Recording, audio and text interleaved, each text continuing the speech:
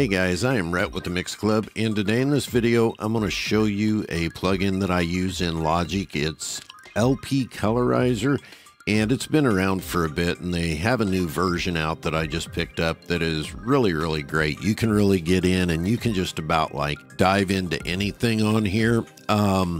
Check their website out. You can like try this thing out.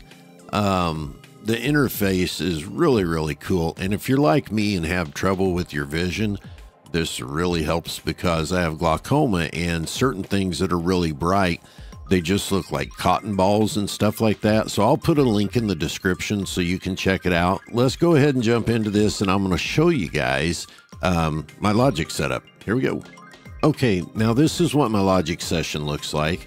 Let's, for instance, look at the EQ here. Okay, you can see over here, it's really kind of cool. See how this stuff is kind of changing colors, and you can set all this stuff in Colorizer. Like you can set all your colors here on your plugins and stuff. Let's walk over and I'll show you how real quick how to do your, like, let's just say this EQ. Okay, let's pop up Colorizer. It is so much easier than it used to be, guys. It used to be kind of hard to do this stuff. Now it's just great. Okay, so you want to change that, you just double click on that, right? Say like that right there. Okay, then you can go to your inside color here. Let's say I wanted that. I would just go ahead and get out, and then you would save this, but I'm going to go ahead and back out of this because I like my colors that I have going on. Okay, so now we're in the piano roll editor. Check this out. Just click right here on that. Say you want to change that to whatever you want. You can even change the text here of that. Here's your white on your keyboard. Let's say you just wanted your keys to be yellow. You could do this, you could do that, you could do this, you could do that. Ooh, that's kind of cool, isn't it? I like that. You know what? We're just going to save that. Check this out. Go over here to Colorize. It's going to ask you to save. Go ahead and save your project. Then it opens Logic back up. And let's go here to Recents. And this is LP Colorizer. Okay, let's go ahead and click on the MIDI event here. There you go. There's your changes. Isn't that cool? And okay, now this thing comes with a bunch of like preloaded templates and stuff like that. That's what I originally did. I went through and I picked out, you know, the templates that, you know, I thought worked the best for me and just kind of kept building on that.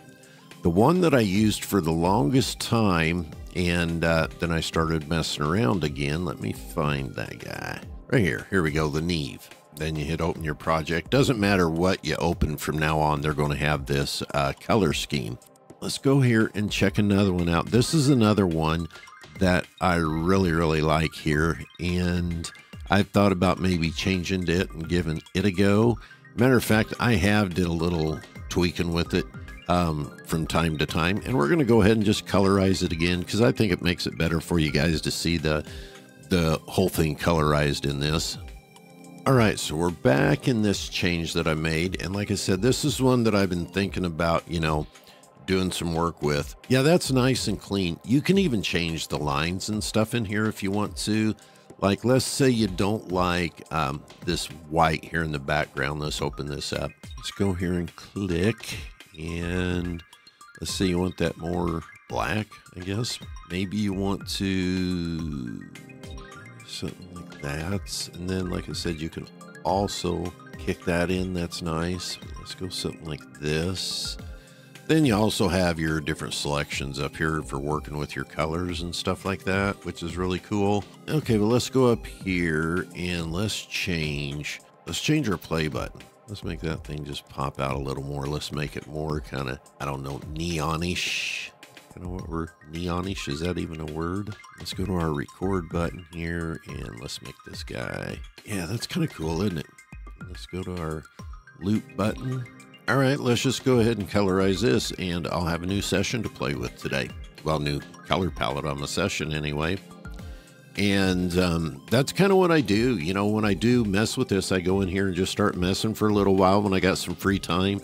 And just over time, you start getting something that works really well, you know, for what you're doing. And then you just keep, you know, adding to it and stuff. You find you might go like, you know, hey, these numbers, I'm not seeing them quite right. Maybe they're not popping out. Maybe I need to try changing the colors and stuff on them. All right, so we're back in Logic, and you can see we changed this here. We got our loop button here, and you can also change the state of like where this is black, okay? You can change that. And we changed our record button. Anyway, see our colors that showed up there. Hey guys, I'm Rhett with the Mix Club. Thanks for sticking around and checking this video out. Like I said, this is something for me. I would be lost in Logic without it. But anyway, guys, hey, I'm Rhett with the Mix Club, man. Until next time, be safe, y'all. See ya.